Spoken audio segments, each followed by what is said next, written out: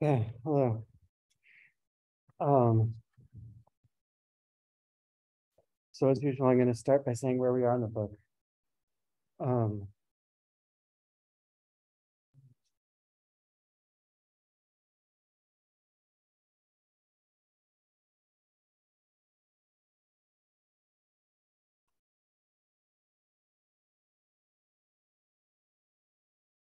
we're in the transcendental logic. The first part is called the transcendental analytic. Second part is the dialectic.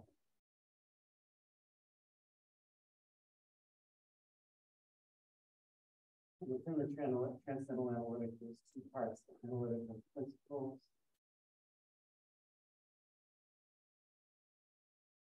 Sorry, the analytic of concepts. And the analytic of principles.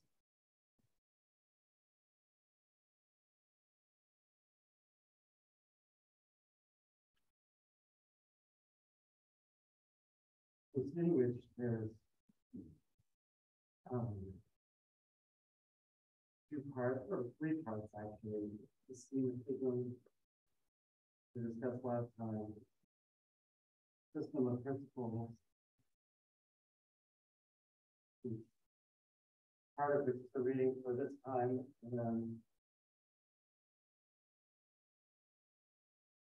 phenomena and noumena. I'm talking about next time, and then after that, phenomena and noumena have an appendix. Concepts of reflection. And then we'll go on to the dialogue. So today is about the system of principles. Now, like the system of principles is long and complicated. I think the reading for today is too long, and yet it's also too short because we really should read the whole system of principles, but there isn't time. So remember the overall plot here.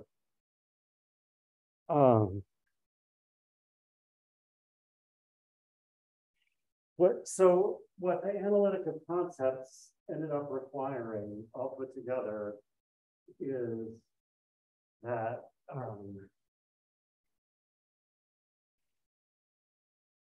whatever is given in inner sense has to be,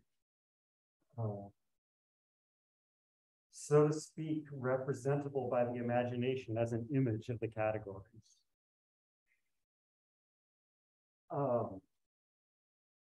Right? I mean, Kant says the categories don't have images in the way, let's say, the concept dog has images. So, like,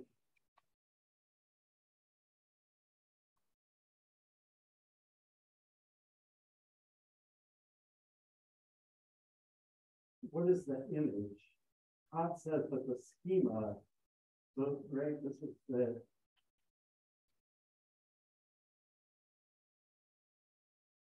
what is manifold in sense? And the schema is the way the imagination goes through that. And Kant also describes it as saying the imagination produces the manifold in sense as an image of the concept. So, like, that's why there's one, the concept has one schema, but it has many possible images, all the different ways a dog could be sent, basically. Right? And he says the same thing about a mathematical concept like triangle. This is partly his answer to Berkeley's argument, as you can even tell from the way he phrases it, right? Like Berkeley says, well, abstract concepts are absurd because how can you have a concept of a triangle that's neither right nor obtuse nor scalanon nor, you know, right? Like the different characteristics of the different triangles contradict each other. So, you know, Kant says, well, there's many images, possible images of the concept triangle, but there's only one schema. Schema is the way the imagination goes through anything to produce it as an image of a concept triangle. So so concepts, strictly speaking, the concepts don't have images. In the schema system, right? A concept has no image because it's a pure a priori concept, and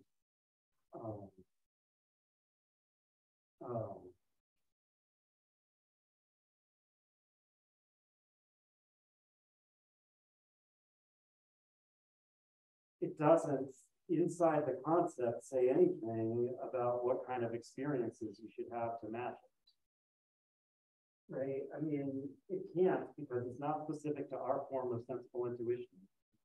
Right? It's something like any discursive intellect.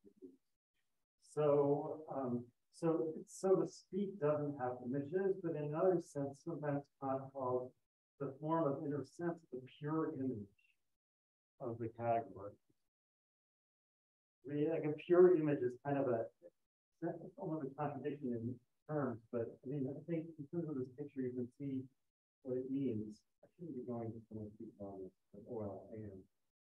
It's a pure image means that, so to speak, there's a way the transcendental imagination goes through the pure manifold in time, that is pure temporal manifoldness, in such a way as to show it as an image of the category.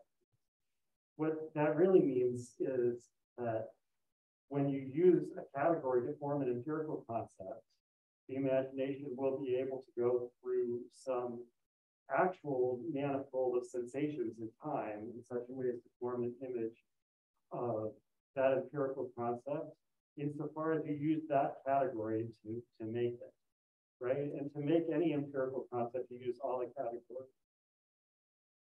Because again, the categories are just the pieces in the understanding itself. So, right, so that's what I'm saying. So, like, to get back to how I started on this, the analytic of concepts, so to speak, says that the transcendental imagination can produce the time as a pure image of the categories.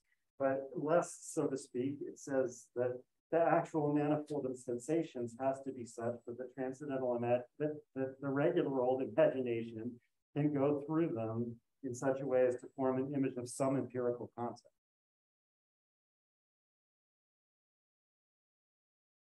So that's what the analytic of concepts require. And then the analytic of principles starts with the schematism that says, okay, so what does that mean? What does the imagination have to be able to do in the case of each of the categories?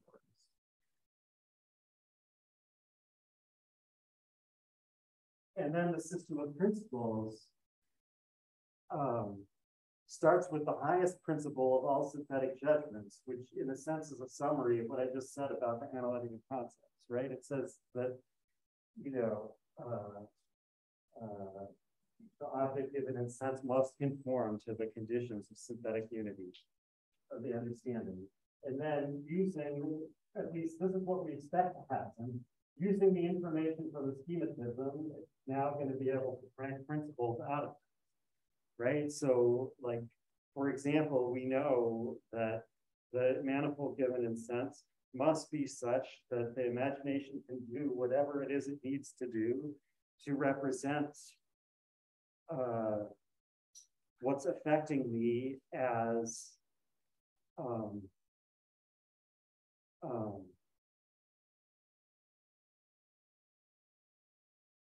an empirical quantum, right? As something that empirically, among other things, is like its concept, among other things, is a like application of the category of quantity. And a schematism will tell you what that means, namely that it must be possible to measure it up and like count its parts. So that's why, like, the first principle, this was not part of the reading, but the first principle, the principle corresponding to quantity, is that every object of experience is an extensive quantum.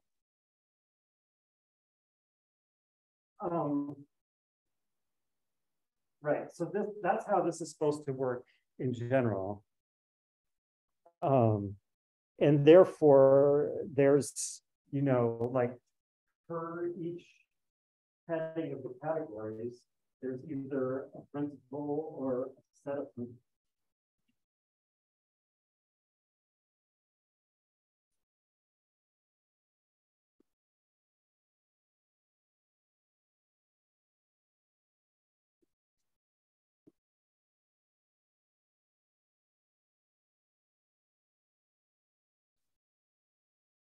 Now, I mean, when you look into it, once again, you find basically like one principle for quantity, and then for relation, you find, well, relation is a little weird. You find like one summary principle, so to speak, but then it has three sub-principles. And for modality, there isn't even a summary principle, it's just three principles. Right, so again, as in the schema system, we have like one thing here, but then three here, three here. Okay, but the titles, however, are all plural. So like as if you could fill in the three sub-principles here. I'm not sure what they would be. But right, so these are called axioms of intuition. These are called anticipations perception. These are called analogies of experience.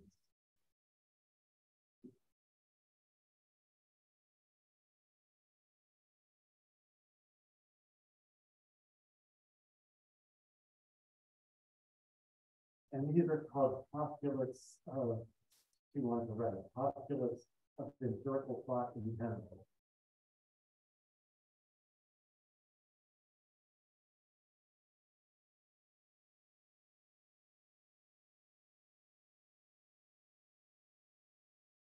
So,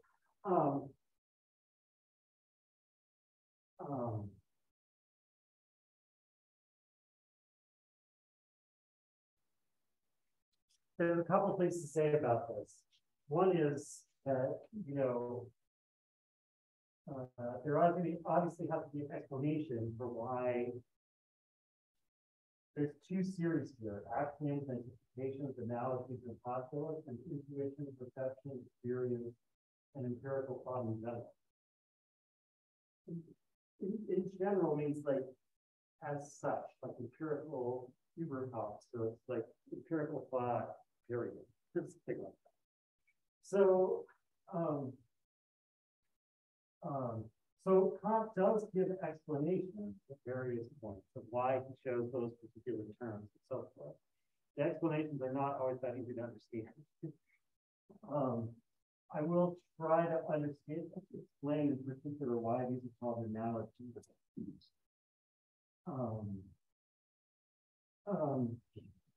The other thing to notice about is that this series here pretty clearly has an order. This is the difference between perception and intuition, generally speaking. Kant says in several places, including here, is that a perception is an intuition insofar as it contains actual sensation. So, like every actual empirical intuition is a perception. But this like distinction means that here we're not thinking about the sensations. We're just thinking about the form of intuition, right? Without worrying about the sensations yet, so to speak. Whereas here we bring in sensation, and then here we bring in like relationships between perceptions. Whereas like one perception implies another one, or something like that. And then here we relate all of that back to our faculty of empirical thought.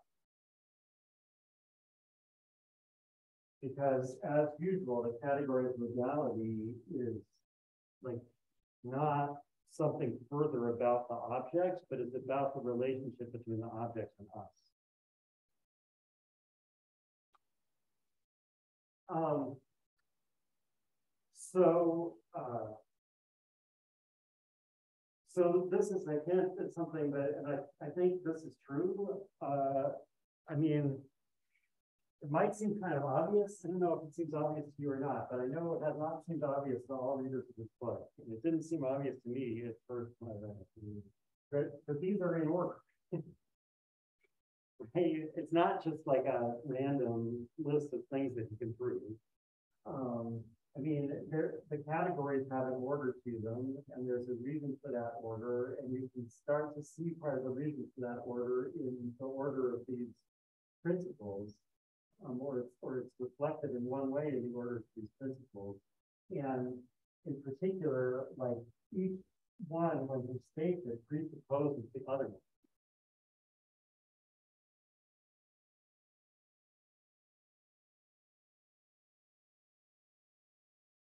Right, so like the statement of the analysis of experience presupposes that we've already shown that the objects of our experience, number one, have an extensive quantity, at least in time, right? So they have like a duration, and that they contain a degree of some power to affect us, to cause sensations, either directly or indirectly. We don't know a priori what that is, right? Degree of what, or how they can affect us. That we find out by experience. But I mean, you can tell from Kant's examples what kind of thing it is. It's like density, right? Like mass density, like specific gravity, right? That's an example. So,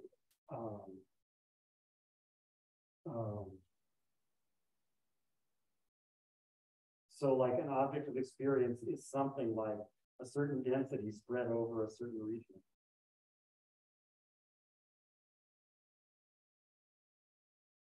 So the analogies of experience, the way the analogies of experience are stated and proved and so forth, is all already assumes that we've shown this. So like when we're talking about in the first analogy about the permanence of substance, what that ends up meaning is that the quantum of substance in the universe is conserved. And like, again, we don't know in advance what kind of, we don't know a priori exactly what it means that the, like, quantum of what? The quantum of something that consists in a degree spread over a region or something like that. But again, like a posteriori, we know examples of this at least. And so the conservation of mass is supposed to be like a example of an application of the first analogy.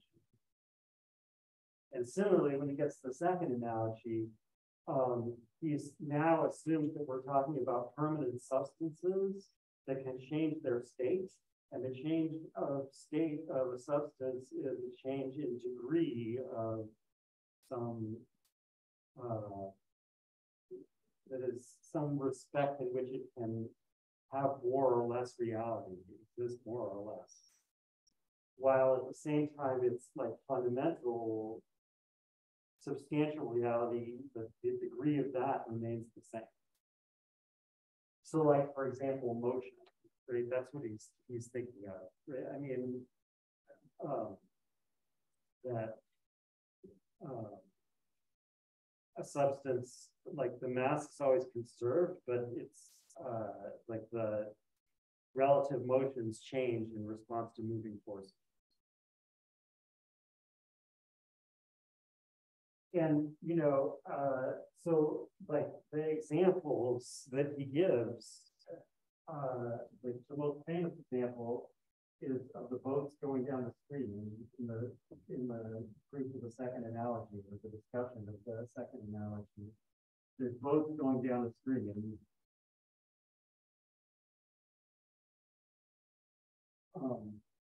So what's the cause and what's the effect here?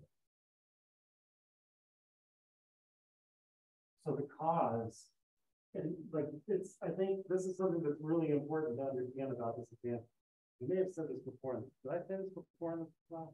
Excuse me, before in the class. I don't know. Anyway, even if I said before, I'm going to say it again. What's the cause? Well, the cause is the mass of the Earth. Or the Earth as a substance. And what is it causing? Well, basically, it's causing these shifts to accelerate in this direction. Now, you may say, wait, they're not accelerating in that direction. They're moving in this direction at a constant speed. But, you know, that's due to a combination of the effect of this cause and other causes. Like, I mean, if you know, like, why do we have boats go down a river rather than like next to the river on the river bank? Well, you know, because the water helps keep the boats from accelerating too fast where friction would stop them. Right? I mean, if this were sufficiently slippery, we wouldn't need the water. We could just let the boat slide down there. And then, you know, I think that would make it clearer what's going on. There's, you know, the boat's trying to accelerate towards the center of the Earth, but of course it can't go straight towards the center of the Earth because it's the ground is stopping. So it does the best it can and goes this way. And if the ground has a little bit of friction, then instead of accelerating, it will, you know, go at a constant speed. So, I mean, like, you know, when Kant in other places talks about the laws of physics and so forth, he, you know, he makes it clear he thinks of the actual motion of a body as a result of the different forces that are acting. So, like, like this boat, so to speak, is really accelerating this way, but it's also, you know, being pushed in a different direction, and they balance out so that it just goes down the stream. So, you know, so like that's all a complicated way of just to go back and say that, you know, so what's happening is that these boats, you know, they have a certain mass and they also are in a certain state of motion. And because of this other substance here that has a certain mass, that state of motion is changing. That is, they're accelerating. So we know because of the previous principle that this is all my examples have to be like.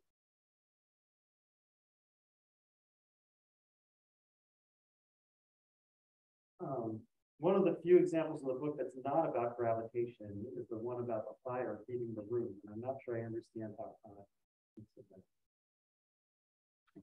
but the other two, right, there's this example, and besides the fire heating the room, there's an example of a lead ball on a cushion. Here again, the cause is the Earth acting on the ball. Right? So, you know, like these are both consequences of that one important synthetic a posteriori judgment that Kant uses as an example early on. All bodies are heavy. What does it mean that all bodies are heavy? It means they act to change each other's state of motion. They act on each other to change each other's state of motion. Okay, so that's about the order here. Now, like, given if there really is an order like that, then that shows even more clearly why we should read the whole thing from beginning to end in order to follow the order. But again, there isn't really time for that. So, I mean,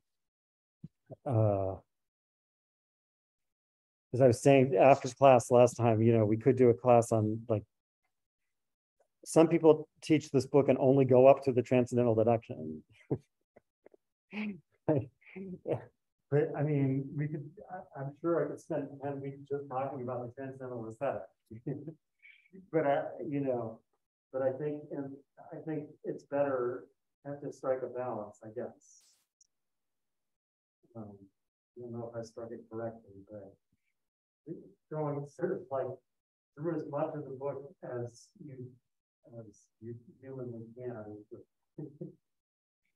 in order to get the big picture rather than getting bogged down in some particular part. So this is the point at which, as fast as you humanly can, it goes, well, you can't go through the whole thing. So I'm mostly going to talk about the second analogy and a little bit about the postulates. I also included those reading mostly because it's going to be important later to know what they say.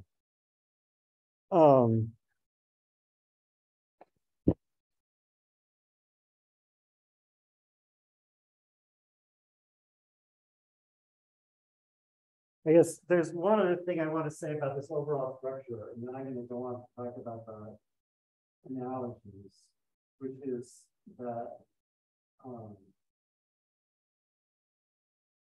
let me just read what he says. This is on B223, it's page 211 in Kemp Smith.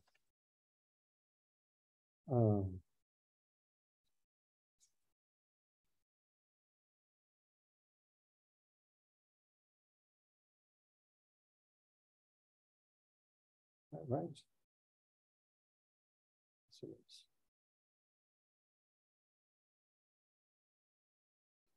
Right, so this is in the analogies. It's in the introductory section about all the analogies. But the sentence itself is about the postulates of empirical thought in general. And it says, the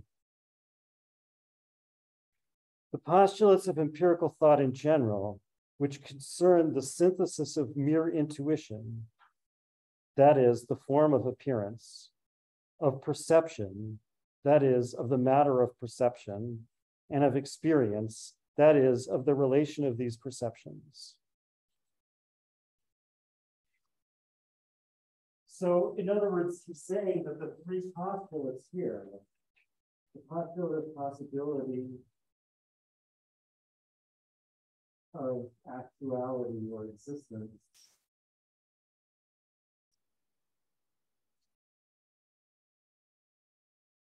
and of necessity, saying this one is about the synthesis of mere intuition. This is about the synthesis of perception. And this is about the synthesis of experience, that is, of the relation of these perceptions. So the three principles of modality correspond to the three previous sections: intuition, perception, experience. And I mean, if you look at the postulates themselves, this is bottom of B2625, and it's on Kemp Smith, page 239.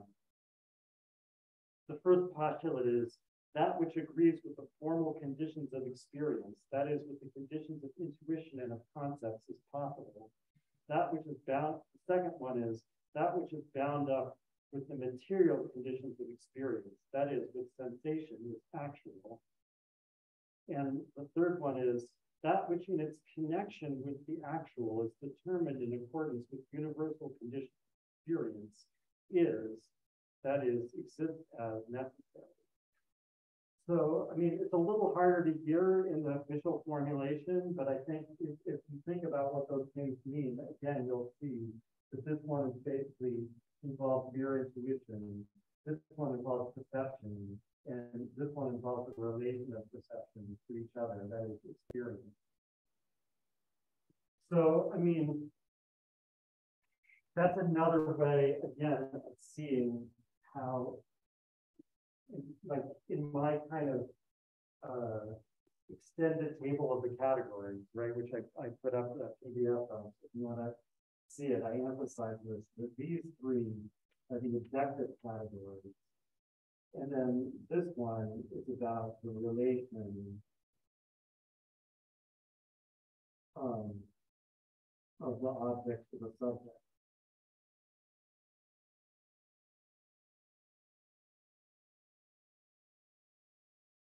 And so this one covers all of these as they related back to the subject.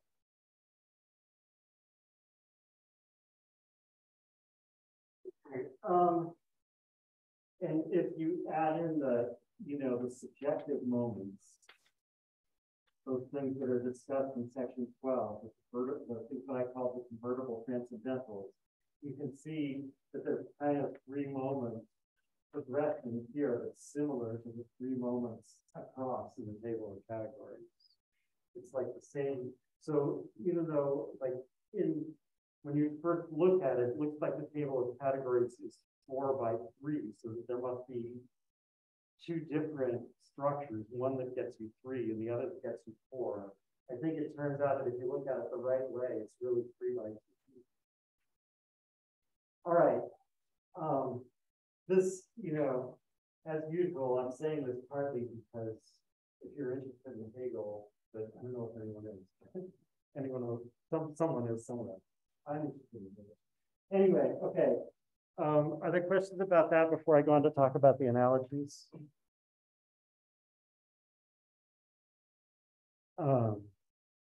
Okay, so I'm going to erase this. I'm going to erase all of this.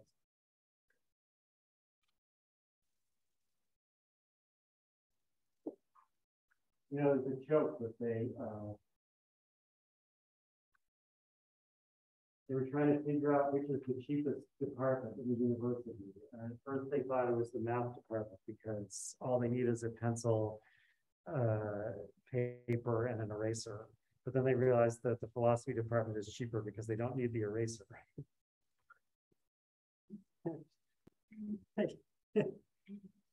All right, anyway, but the blackboard, you didn't need the eraser. All right, so like the argument of the second analogy, the proof of the second analogy is one of the most famous arguments in the book. So that's, like one of the reasons why if I was going to include something from the system of principles, it was going to have to be that. Why is it one of the most famous arguments in the book? I mean, part of it is because this is the explicit response to Hume, right? So which Kant himself emphasizes the importance of Hume in setting him on the track to writing this book, like realizing what a serious problem Hume had raised and responding to it. And this is where he responds, to most explicitly to an argument that Hume actually makes. So that's a good reason. Another good reason, I'm not sure if people think about this as much, but they should think about it, which is that like the second analogy is about kind of like the very point where theoretical philosophy and practical philosophy might seem like they could contradict each other, right? Because that every event has a cause seems like a denial of the possibility of free will. So when we get to the third antinomy in the dialectic, we'll see that the second analogy is in the background of like the contradiction that Kant is trying to resolve. Okay, but another reason, and this I feel is like not as good a reason, or anyway is a like reason that should cause caution, is that the argument in the second analogy seems a lot easier to follow than most of the other arguments in the system of principles, if not all. Now, I mean, it seems easier to follow, I think, maybe not when you try to read it in all its details, but just like when you kind of think of what it says in a summary way, it seems like you could state it pretty quickly. And it's something, this is what it seems like, and I mean, in some sense, this has to be true, but anyway, so the argument is the way people understand it is, well, there has to be a universal causal order if there's going to be an objective order of events in time.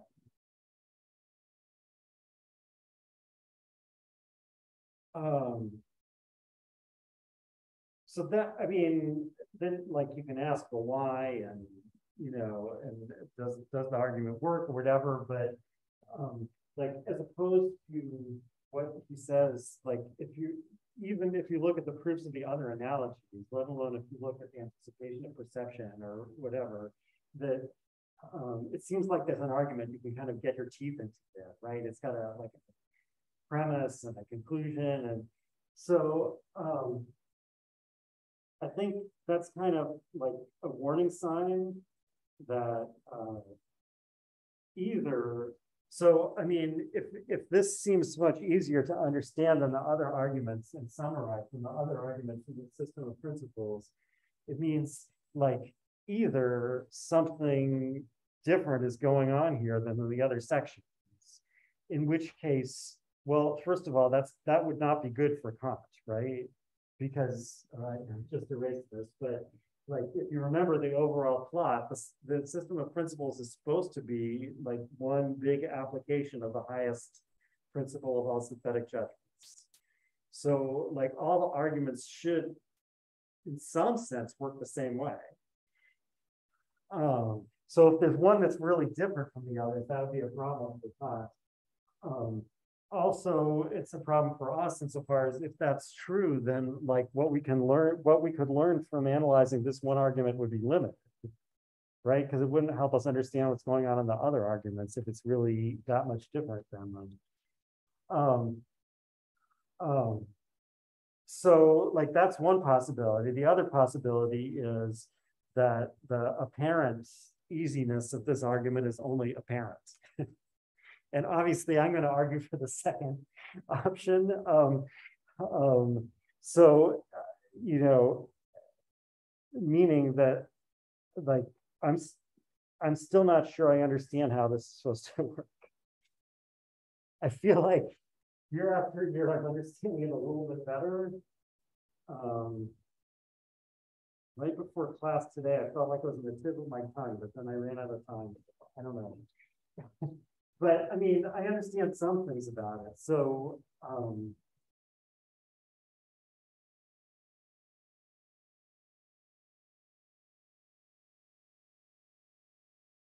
okay, so first of all, the analogies as a whole, and why are they called analogies? Okay, what is that's in the sermon?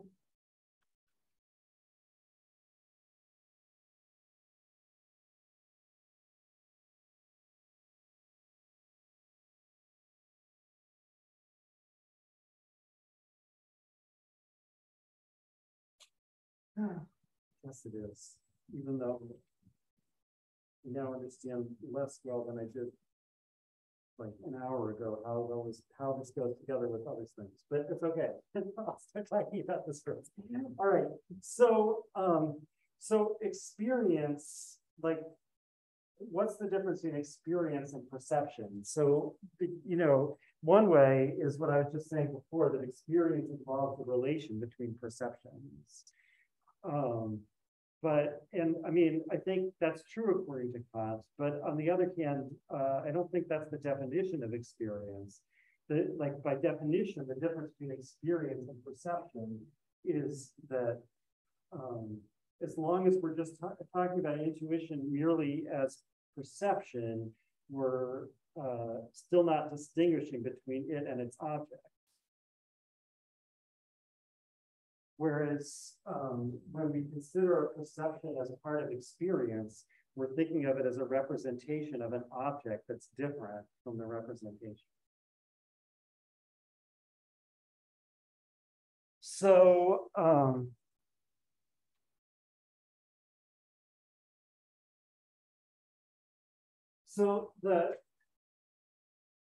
here's like, usually I thought of this one. Okay.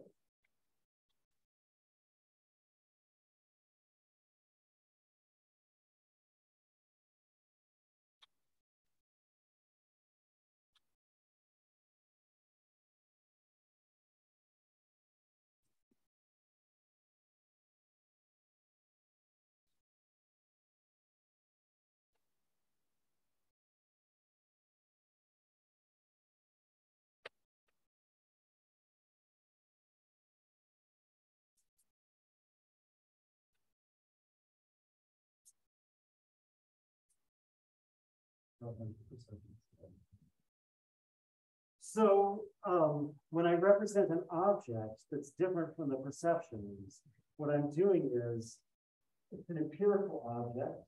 So I'm representing the object as having a principle in it because of which these perceptions have come in.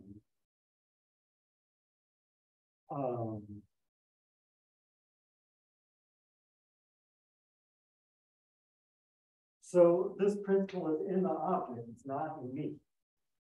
But to represent an object, I have to set up my own principle, which is a constant.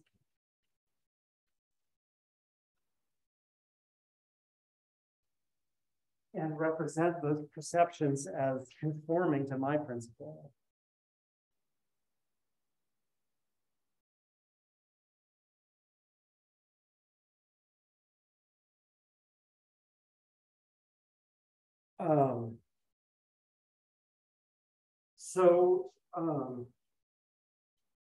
So the object of this concept is the object of this concept. Insofar as the principle that's in it is responsible for the possibility of using this principle to unify these perceptions.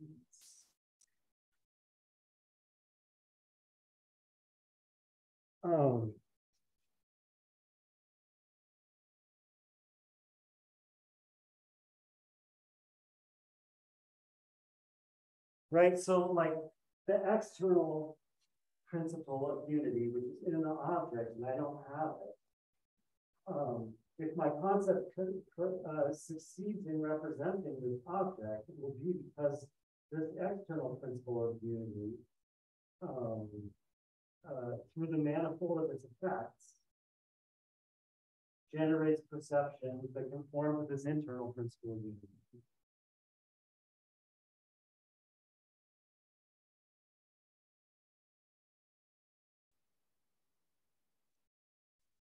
And, you know, so this is both why, well, you can see a bunch of things together here. One is why the being about the relation of perceptions, experience being about the relation of perceptions, same as experience being about an object that's distinct from the perceptions. That is, a principle of unity that's not contained in any of the perceptions, but that's somehow responsible for the manifoldness of them. And second of all, why you can see why you can't represent that without a concept. Right? So this is why, like, I think it's often easier to understand when Kant says we can't have cognition of an object without both a concept and an intuition. It's often easier to understand why we need the intuition than why we need the concepts. Okay, but so in this picture, you can kind of see why we need both, right? Like if we just have perceptions, but we're not representing them as conforming to any principle, then we're not representing them as anything other than that manifold of perceptions. So we're not using them to represent an object. Using them to represent an object, we have to bring in our own principle of unity and say, okay, if you conform to this, I'm going to take you as perceptions of the object of an object, namely the object of this concept.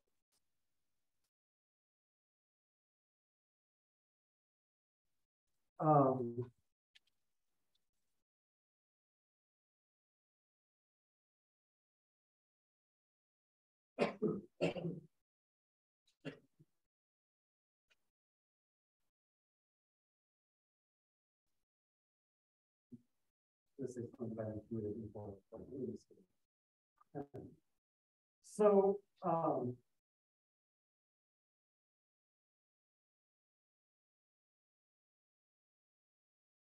so like one way of putting this is that the series of perception must set up an analogy between the internal principle and the external.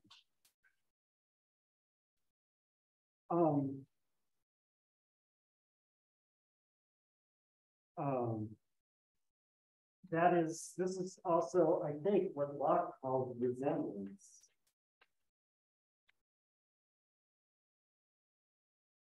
Right, when Locke says that the primary qualities resemble our ideas of them, he means that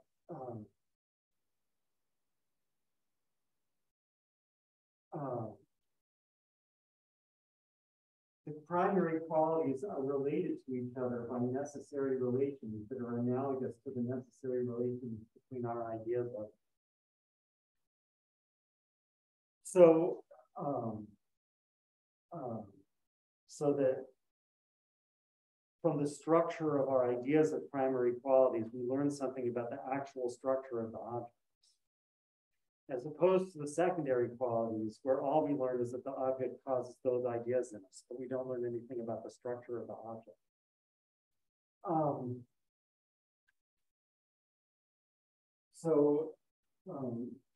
I mean, resemblance can, in certain contexts, be an equivalent for analogy, and I think that's the way Locke is using it.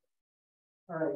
Anyway, I mean, but of course, Kant is different from Locke because Kant agrees with Hume. You know, Locke essentially is like trying to do without this part and saying that there's visible necessary connections between our ideas. In particular, the simple idea of solidity, according to Locke, like, although it's a simple idea, just like the taste of a pineapple, like you can't define it or whatever, somehow when we have it, we know that something is going to resist our bringing our two hands together. How do we know that? Well, it seems like Locke just says, well, it's just evident from the perception. It's evident from the somehow from that simple idea, something that's not at all part of the idea is like comes in, right? So in other words, Locke's explanation of the possibility of synthetic a priori knowledge, which he's using in basically the same way Kant does, is just that, well, we just see it, right? So, but Kant, like Hume, thinks that doesn't make any sense. I could probably go into more detail about like exactly why it doesn't make sense, but I'm not going to here because I'm just trying to say what the difference between Kant and Locke is here. So, you know, so that's why Kant agrees with Hume that the perceptions themselves don't have any necessary connection between them. The necessary connection is something we have to demand. It's not something we receive, right? Like, that is, according to Locke, when I put my hands around a football, I'm not sure if he's talking about what we call a football or soccer ball or some other intermediate kind of ball, but anyway, we put our hands around a football, it affects us in such a way that we know we won't be able to bring our hands together. Like it causes us to know that somehow. So Kant says, and Hume say that's impossible. So Hume says, therefore, we don't know it really. But Kant is trying to explain how we do. All right.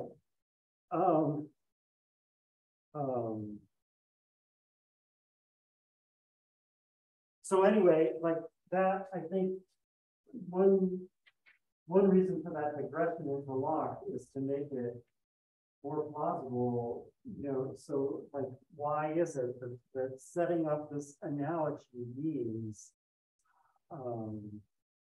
somehow establishing necessary relations between the perceptions?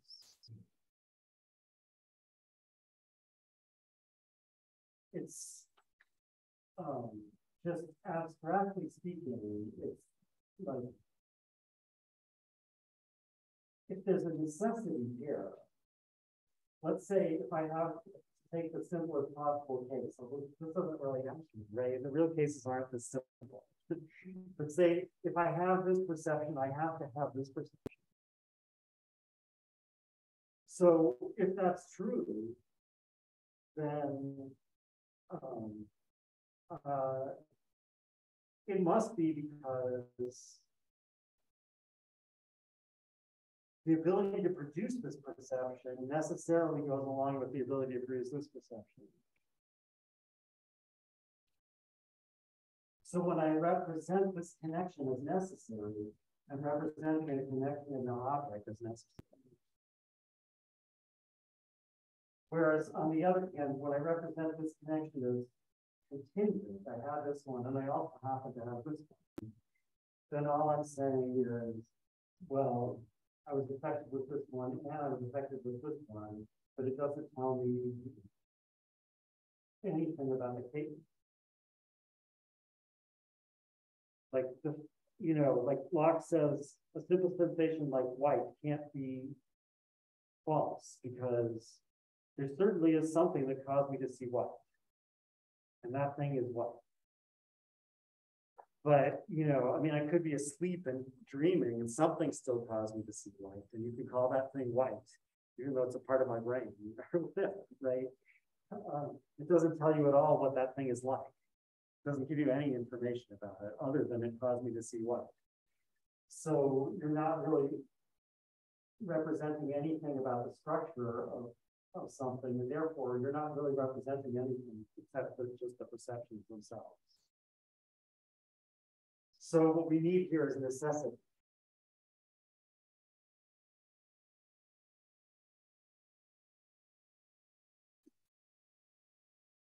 So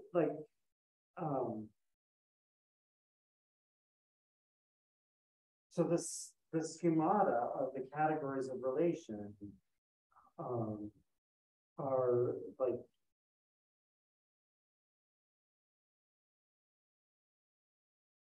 explain how the a series of sensations in time can be such as to can have a relation to the object that's analogous to their relation. Can have a relation to a principle and the object that's analogous to their relation to the principle and the subject.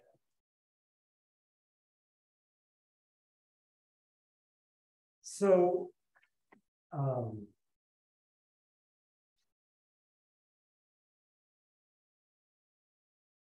mean, I drew these like as a series in a row, but that's basically illegitimate, right? Like at this level of abstraction, I don't know what kind of order these perceptions have.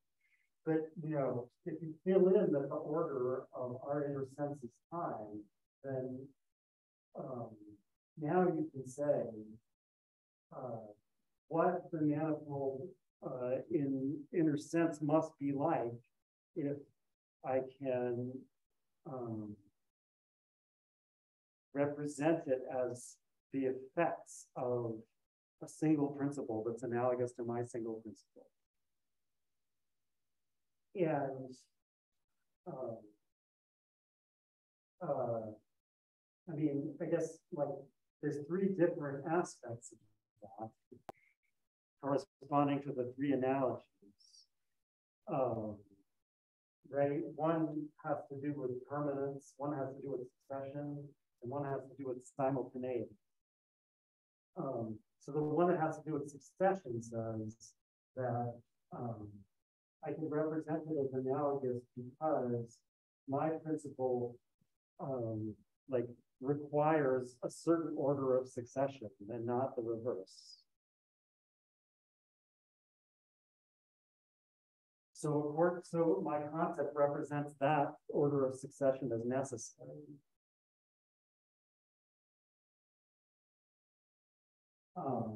So if the sensations actually come in that order, then I can represent them as conforming to my principle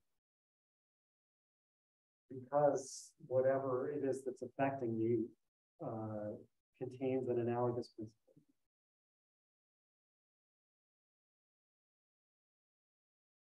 I mean,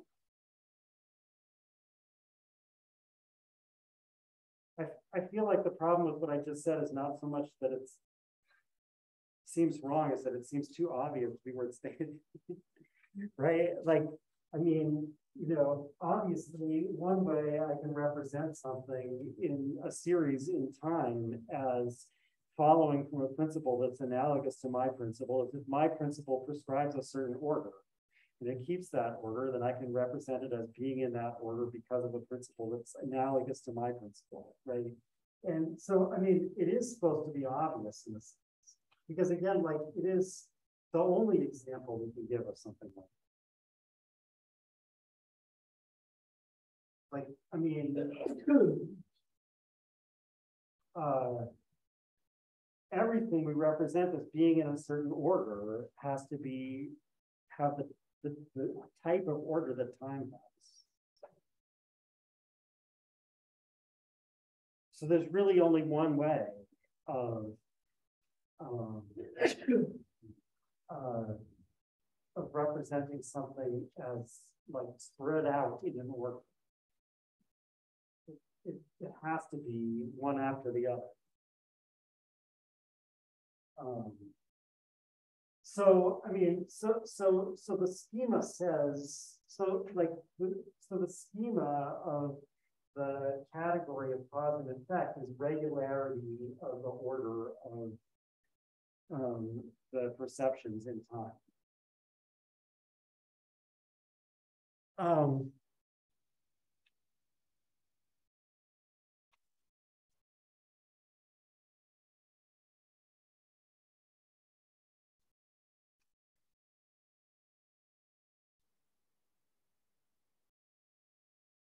And so the respect in which time itself is, so to speak, a pure image of the category of cause and effect is that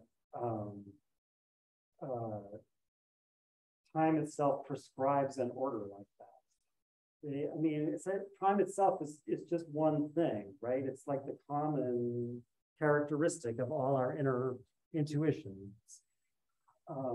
So it's not exactly right, although Kant sometimes talks this way, to say time itself contains, right? It's not like time is made out of a whole bunch of mini times that are strung together in order, right? It's rather that like because that's our capacity for internal sense, we have to be affected in an order like that. Meaning, we have to be affected by things one after another. So, so there's a kind of like built-in necessary direction here. And then when you form an actual empirical concept, you use that to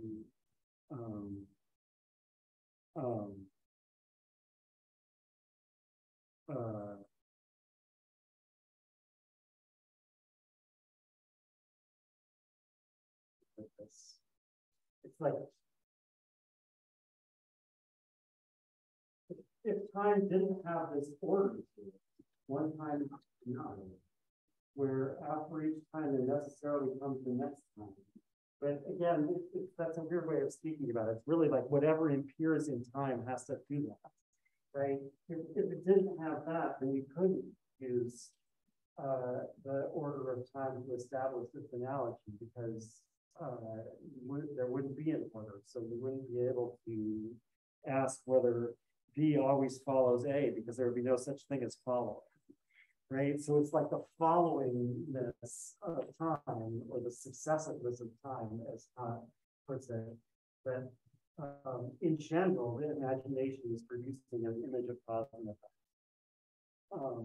But the application of that in any particular, in our actual experience is, of course, not just that one time has to come after another, but one sensation has to come after another in a determinate order.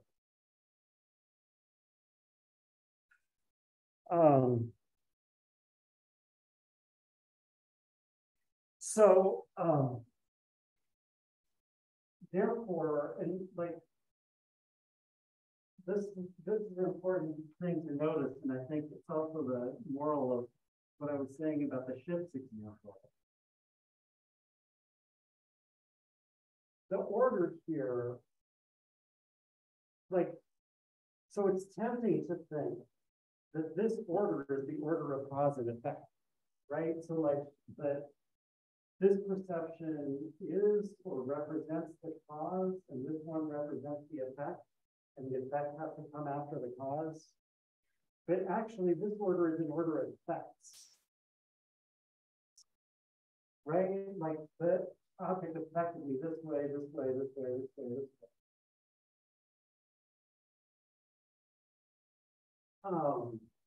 So like similar, so like when Kant talks about the boat example, he says, you know, you can't see the boats downstream first and then upstream. You have to see them upstream first and then downstream. But the boats upstream is not the cause of the boats downstream. Rather, the continuing action of the substance is what produces that necessary succession in the boat. First they're up here and then they're down there.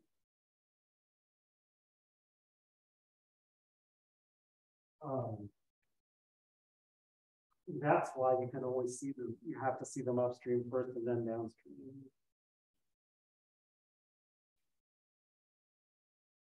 All right, so that generally, like generally speaking, the way we expect the argument to work is to say, every empirical concept must represent its object as cause and effect. Of course, not as cause and effect in the same relation, right? But as cause related to some objects and as effect related to other objects. Every empirical concept must represent its object as cause and effect.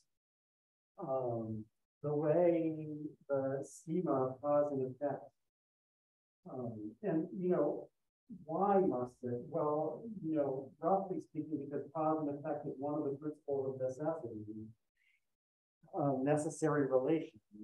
And we need to use all of them to represent something as an external object. So regularity of succession in the perceptions is the way the imagination can schematize that. And therefore, there must be that regularity.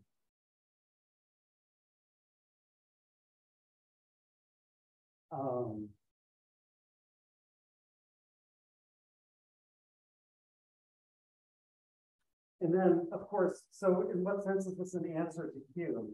I mean, so it doesn't show, and Kant doesn't want it to show that some particular regularity in the perceptions is known in advance, right? So like he agrees with Hume that, we can only tell by like what causes and effects there are by examining our actual experiences. And therefore, the result is never strictly universal or necessary.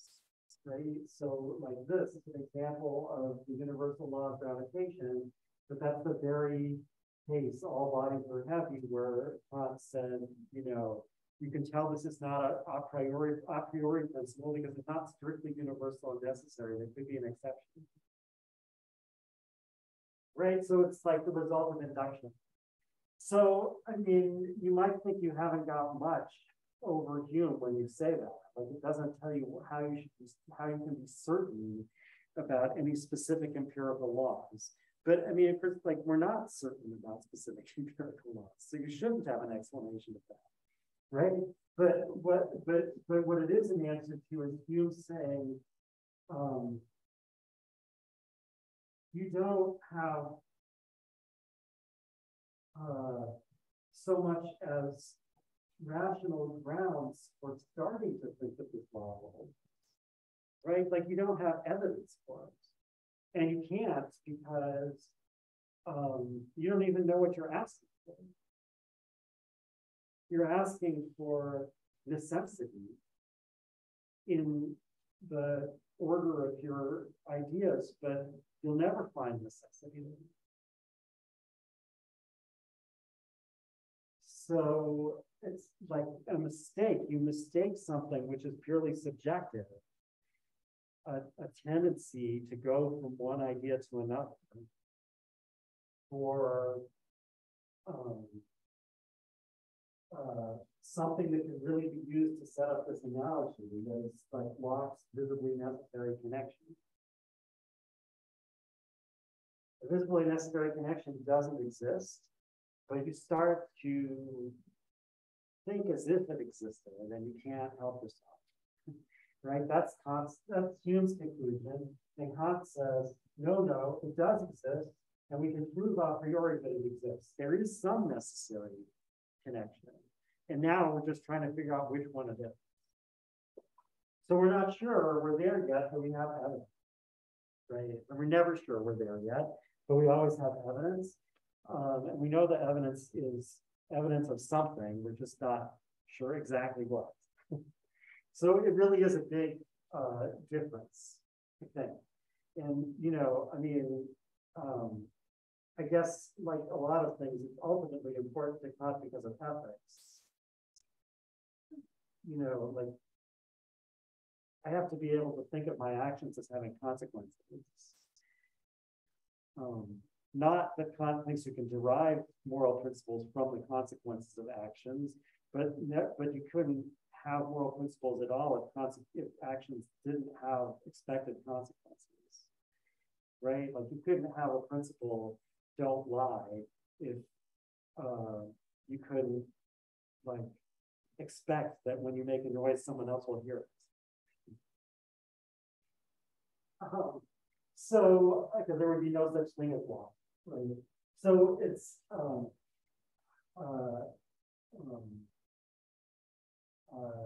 if you say, well, we're not sure, it's not a strictly universal and necessary rule, Kant will say, well, you always know enough to do your duty, meaning like your duty is to act on your best information. So, but of course, it's not only relevant for that, it's also relevant for explaining what we're doing in empirical science. Like, are we doing anything or not? Okay, so anyway, so that's like how we expect the argument to work overall. Then if you look into the details of the actual proofs, it gets confusing trying to explain how this works. Which time was it? I'm out. So now I'm going to start from a different, although obviously somehow related direction. Which is supposed to connect with what Kant actually says.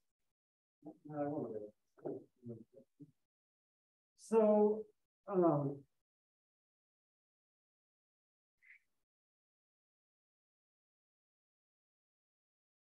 so suppose that like Hobbes or Hume, you think all our empirical knowledge is built on association. Right? So like an association means basically if you have the ideas A and B together many times in the past, and now when you get A, your imagination supplies B by association. And Kant, remember, agrees that this is basically the way the empirical imagination works.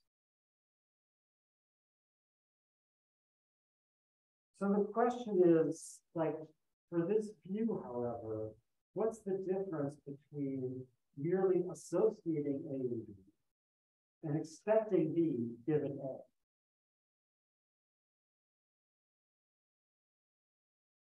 So, I mean, I started thinking about this actually when I was teaching 144 and trying to understand Hobbes. So, like, because Hobbes uses this type of association to explain how it is that we come to expect certain, like, good or evil that is, ultimately speaking, pleasurable or painful consequences from certain procedures. right? And he says, well, you know, the way that works. Now, by the way, Hobbes says, and this isn't science. Science has to all go through definition, and it's absolutely certain. This is mere empirical knowledge, whatever. So, but in any case, he says, like, the way it works is that we've experienced painful or pleasurable consequences of those things in the past, and now we associate them. So we expect the same consequences again. But what does it mean that we expect? So, like,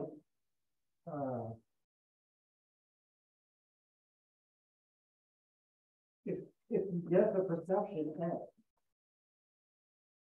so I understand what it means that it calls to mind also the perception B.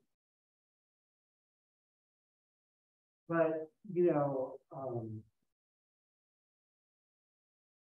that could be, what's to say that this isn't, supposing that B must have happened before? Or thinking that B must also be right now. Right? I mean, all we know is that, all I know is that I've got A and now B comes to mind. But what makes it an expected consequence of that?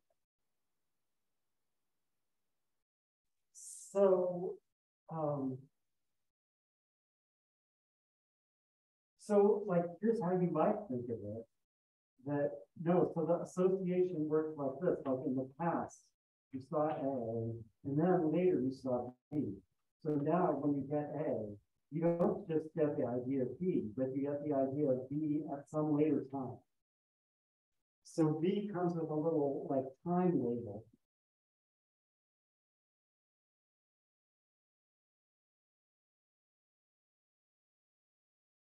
And I think Kant's argument in the analogies starts by saying, but there are no such time labels. Right? Or as he keeps saying, time itself cannot be perceived. Right? It's not true that you can imagine B at a specific time. I mean, of course, when you imagine B at some time, because time is a universal condition of inner sense, right? So you can't imagine B as not at any time, but you can't imagine B as a particular time. The imagination of B, remember that imagination is supplying the intuitive representation of B even without B's presence, right? So it's always the same B. It's always the same perception. You can't imagine it. The whole point of it is that it's that although it's not present, you're imagining it at present. You can't imagine it at some other time. Does it? I mean, I can explain, you know, like breaking into Kant's particular explanation of what time is, I can explain this better, but, you know, that again, the time is all one thing, that every inner intuition is an act of the same faculty of inner reception, and that faculty is time, right? Like the ability to receive things. So, so when you say time itself can't be perceived, it obviously can't be perceived because it's nothing but the capability of perceiving something. It's not the object of perceiving. But like I think you don't even have to bring that in to see why. Like, I think Kant is kind of obviously right about this, right? That when you imagine something, I mean, if you try to imagine something at a specific time, all you can do is imagine it at the same time as some other things. But you can't, like, if you just try to imagine a red dot 5 minutes from now. Like, how is that's not any different from imagining a red dot now or a red dot 5 minutes ago. There are no little time labels in imagination. So,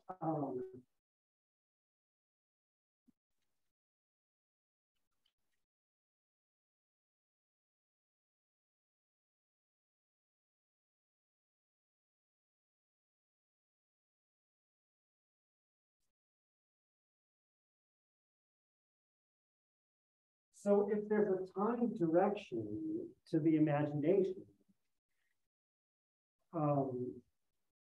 it doesn't come from the contents of the perceptions that the imagination is bringing in by association. Rather, it comes from the concept that the imagination is trying to see.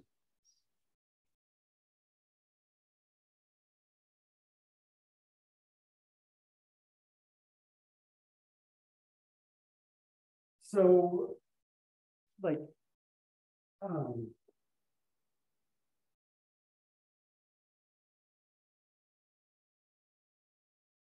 the concept of a house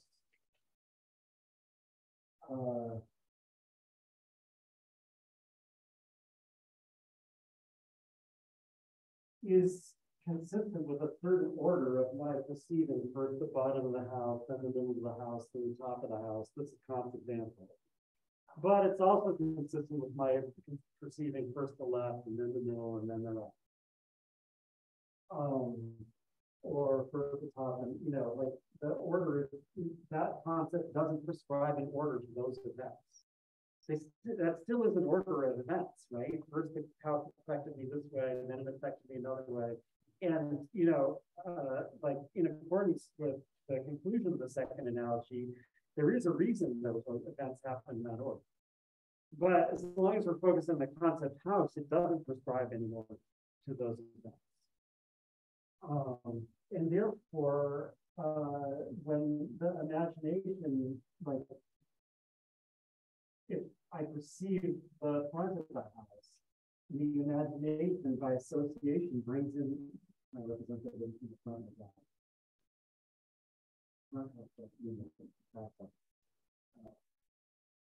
Okay, so the imagination by association brings in the back of the house. But because the concept doesn't prescribe any order, this can't be described as the imagination bringing in this as after this.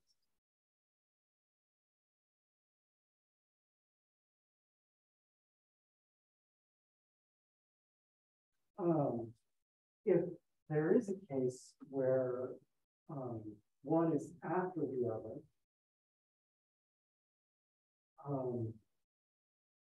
it has to be because the concept requires one after the other.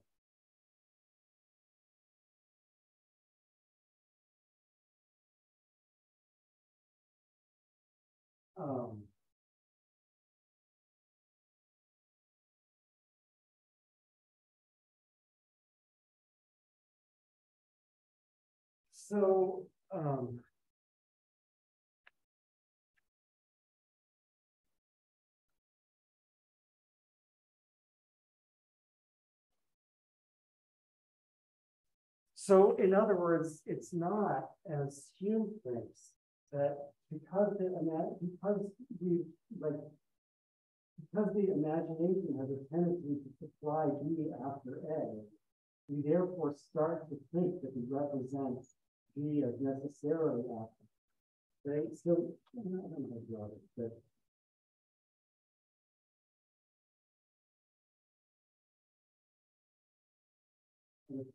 so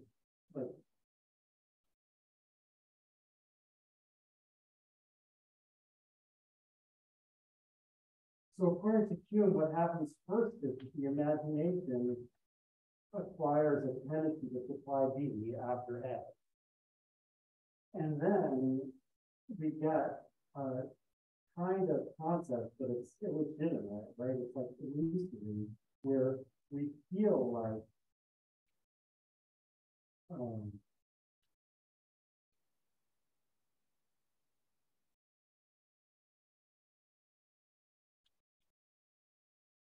there's a necessary relation.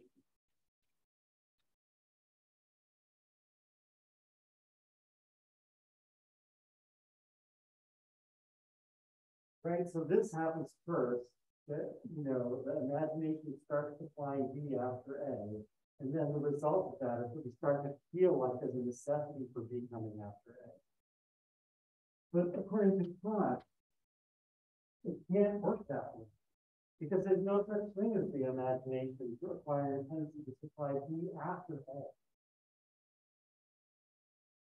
Right? The imagination has a tendency to supply B with A. And, of course, it's always A or B that comes first, but the imagination doesn't represent one of them as first and the other as later. Because it can't, because there are no little time labels in the imagination. Right? It just represents them as with each other, right? Like as associated with each other. So instead, Kant says it has to go the other way around. First, we represent a necessary connection.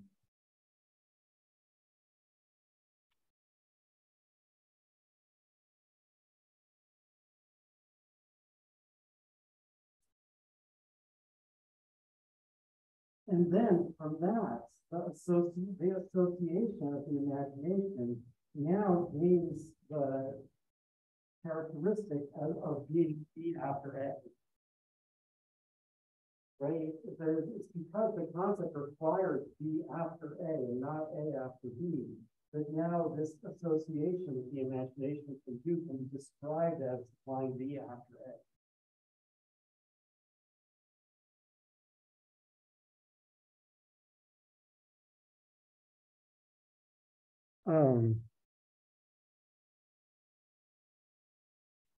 So like, this is just, I think this is what Kant is talking about.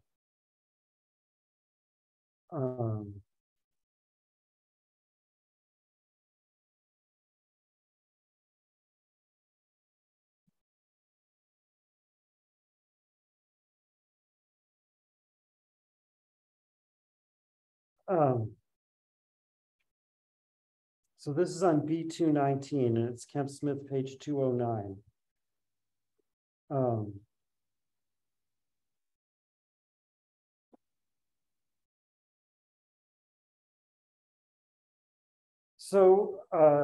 But since experience is a knowledge of objects through perception, the relation and the existence of the manifold has to be represented in experience.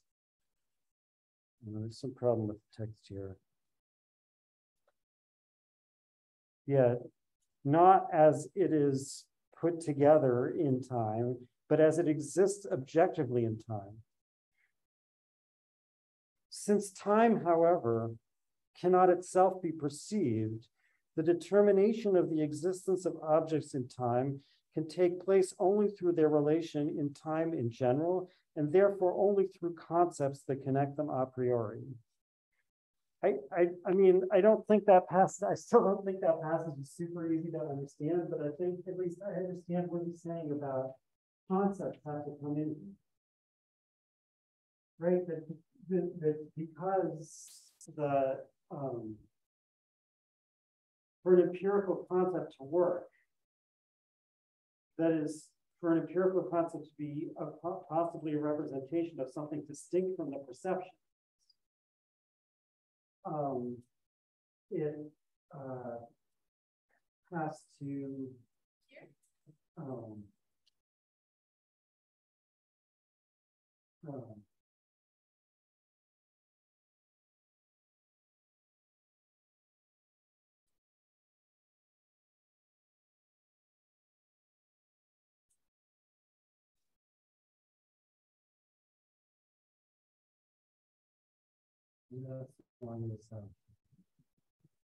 this is where I'm running up to the fact that I don't know how to put together this stuff with the other stuff I was saying before. Right? Like exactly where, how does this come together with the category of cause and effect must be schematized? I mean,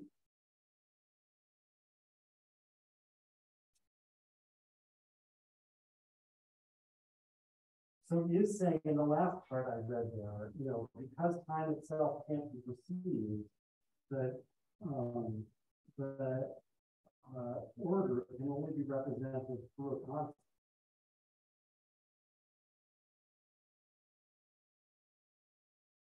So the necessity is something that we ask for in the perceptions, not something that we could ever see in the perception.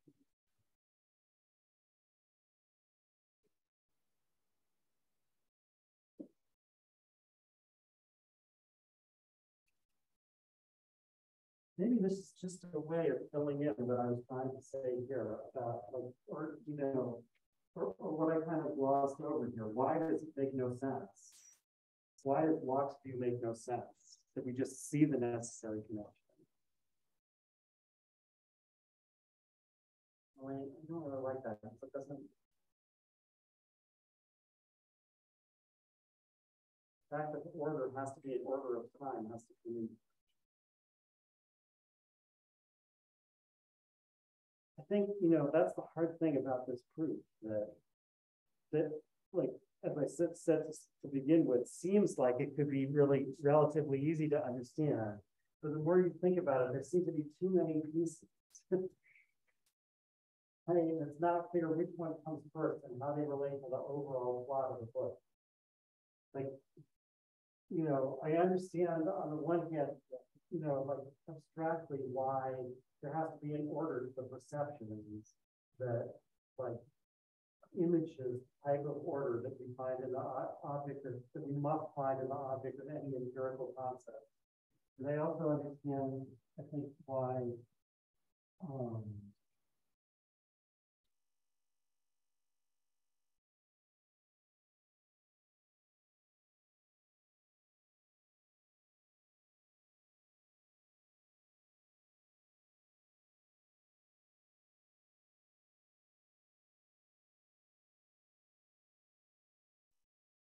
we can only represent an objective order of perceptions at all. So like, what does that mean? We're always having one perception. But that's not a representation of any order of perception, right? So representation of an order of perceptions always involves the imagination. We have to bring in other ones that we're not having. And the point is, you can't do that at all unless you have a, I guess so. Okay, roughly speaking, this is the way it goes together. We can't represent any order at all unless it's a necessary order contained in some concept. And the ways concepts can contain necessary orders, or must contain necessary orders, are the three categories of relation.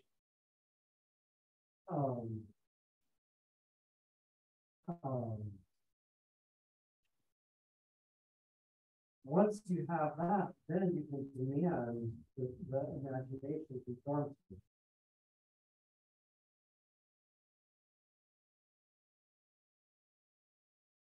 Still seems like there's too much. In other words,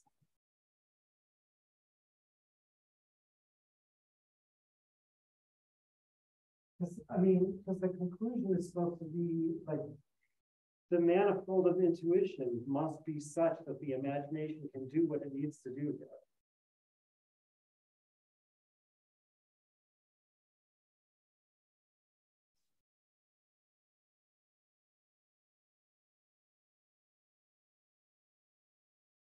Yeah, I guess, so I guess the right way to put it is that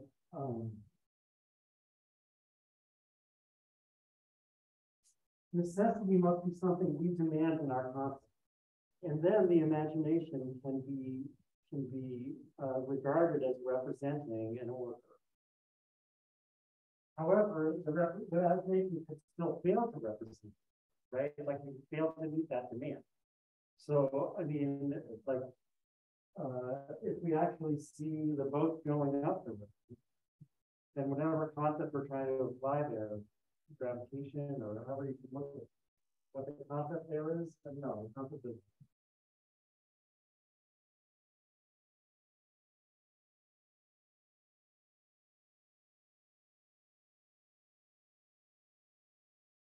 concept of motion. Empirical concept of motion. The part of it that represents motion is dependent on an external condition. That is as an effect. Right. So anyway, like you know, we can try to apply it and find that it doesn't work. So then we know that like the order is not the order that our concept describes. And you might think that would always happen. Right? So like you might think that the associations we form are such that, you know, the imagination would never succeed in producing things in the right order to conform to any empirical concept.